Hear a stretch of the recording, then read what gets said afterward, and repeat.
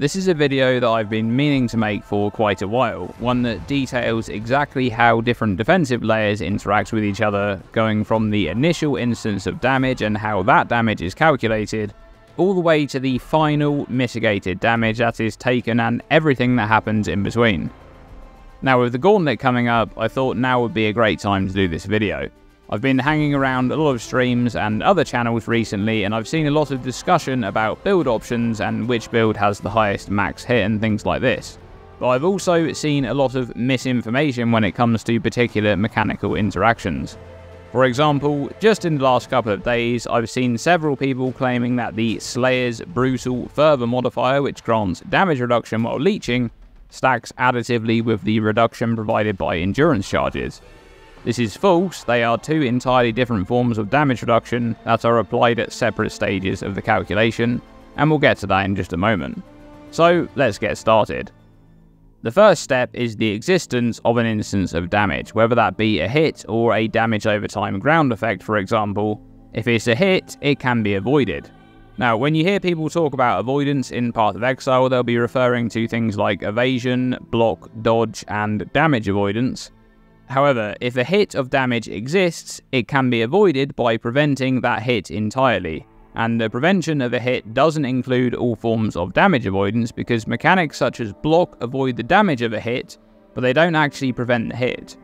So for this first step, the prevention of a hit includes evasion and spell dodge, both of which avoid a hit entirely if successful.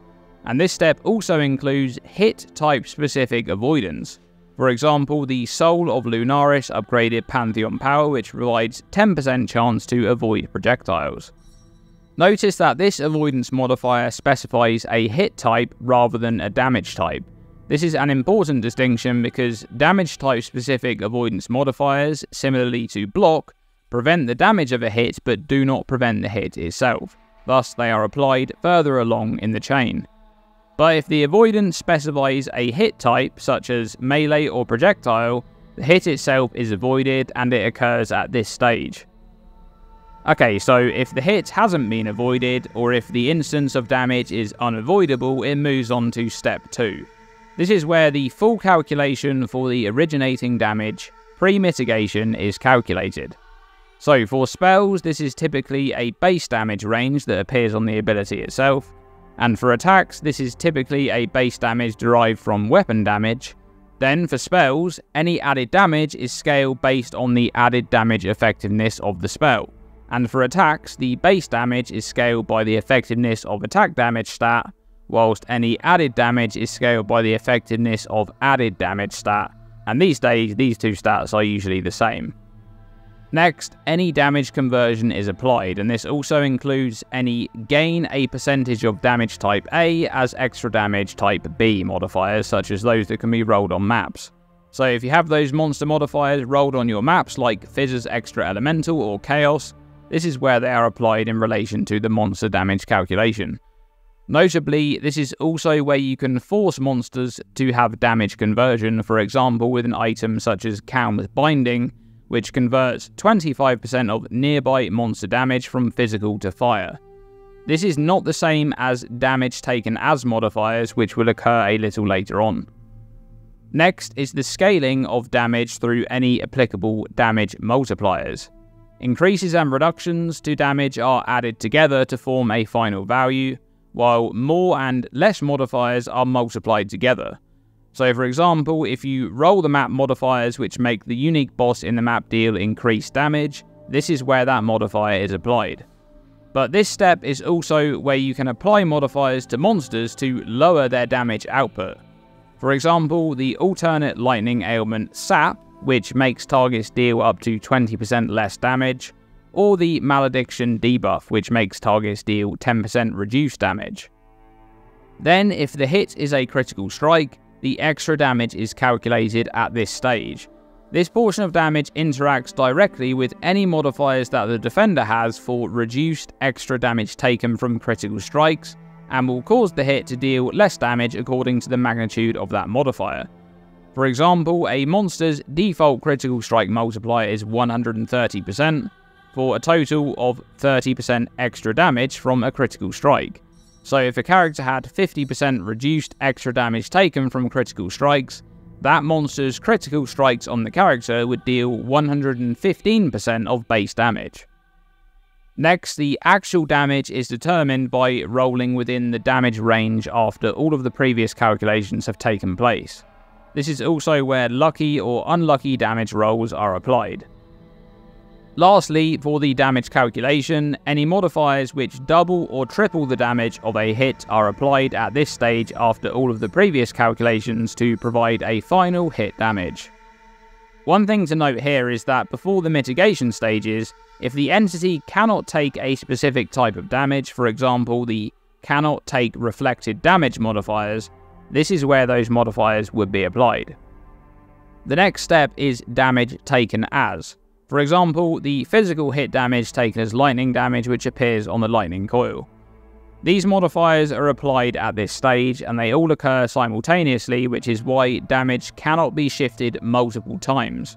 For example, you can't shift physical damage to be taken into lightning and then into chaos using the lightning coil and divine flesh. Damage can only be shifted into a different type once. When this happens, damage type specific properties are lost. For example, lightning damage that is shifted to be taken as fire damage instead while using Dawnbreaker can no longer shock by default. Now that the damage value and damage types are known, the mitigation stages can begin. The next step is considered to be the damage mitigation stage, but it's technically only the first part of mitigation, as more steps follow it after. Firstly, any immunities are applied to prevent a damage type entirely, for example, Chaos Inoculation. Then, any relevant damage avoidance is applied. For example, the Elusive buff grants a chance to avoid the damage from hits. When successful, damage avoidance modifiers prevent the damage of a hit, but the hit still takes place. This type of damage prevention is considered to be mitigation for the purposes of modifiers such as the one on Divine Shield. Then, resistance is applied to reduce the damage if it's elemental or chaos damage, and this is also where any penetration modifiers on the attacker side are applied. The reduction provided by resistance is capped at 90%. Then, after resistance is damage reduction. This includes any reduction provided by armor. By default, this is going to be for physical damage, but if the character is using Transcendence, this is elemental damage reduction. Or if the character has the 4th vow equipped or is using the Juggernaut's Unbreakable Ascendancy Notable, this is Chaos Damage Reduction. Any additional damage type reduction is added to the armor calculation reduction. For example, the additional physical damage reduction provided by endurance charges is added to armor's PDR to provide a total damage reduction for physical damage. If there's no reduction from armor, then they're applied just as they are. Just like resistance, damage type specific reduction is also capped at 90%. Then, the next step after the mitigation stage is technically another mitigation stage where modifiers to damage taken are applied. This is done in a specific order. First, any flat damage taken modifiers, for example those granted by Barkskin or this one here on the Formless Flame. Second, any increased or reduced damage taken modifiers. These are added together to provide a final value. This includes modifiers such as the increased damage taken from shock, or the reduced damage taken on the Slayer's Brutal Further Ascendancy Notable. Thirdly and finally in this step, any more or less damage taken modifiers. These are multiplied together.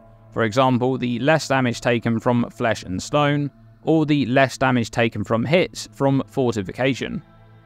Spell Suppression is also technically a less damage taken modifier and is applied immediately after this step. Then, after those mitigation steps have taken place, if the damage is a hit, stun chance is rolled based on the damage of the hit relative to the defender's stun threshold and also the damage type of the hit, including whether it's melee or ranged. Then, the next step is block. And you can see just how far block is down in the list compared to something like evasion, even though they're both considered to be avoidance. A successful block will prevent all of the damage of a hit by default, but the hit will still take place. Importantly, block also prevents an attacker's on-hit effects, such as Curse on Hit. Blocking counts as mitigation for the purpose of modifiers such as the one on Divine Shield. After all of those steps have taken place, the damage is now to be dealt to the receiving entity, but it must first be calculated where the damage is dealt to. First, any modifiers which make another entity take the damage before you are applied. For example, the totem mastery to make 5% of damage from hits be taken from your nearest totem before you. If the totem dies, or if you have no totems alive, the damage isn't removed, it's simply redirected back to you. Next, any buffs which take damage before your life or energy shield, and this includes things such as Aegis abilities or guard skills. Then, the damage is to be dealt to the defender in an order of resources, beginning with ward if the damage is a hit, and then energy shield, and then life. Once damage is being dealt to life, any modifiers which make damage be dealt to mana before life are applied, such as mind over matter. And at this stage, when damage is dealt to life, this is where any interactions to loss of life from damage taken are applied, for example, petrified blood or dissolution of the flesh. At the end here, I should also mention that damage over time follows the same list of steps as discussed in this video, but it ignores the steps which are specific to hits, for example, evasion, stun, and block. And that's the full order of steps for the calculation of damage and mitigation. Hopefully, this will be a useful resource for anyone wondering how some modifiers interact with each other or when they're being applied. Knowing how these layers stack on top of each other is how some of the tankiest characters in the game are created. For example, resistance and damage reduction are two separate layers which are each capped at 90%.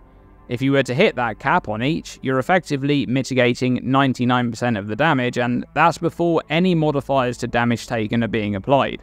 So you can reduce the damage even more at those stages too.